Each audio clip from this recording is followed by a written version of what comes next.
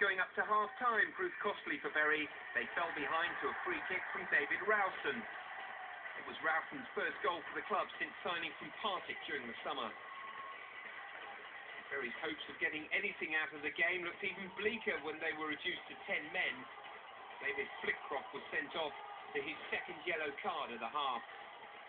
The Bury midfielder having mistimed his tackle. Soon after the restart, Northampton created a 2-goal cushion when Josh Lowe tapped home.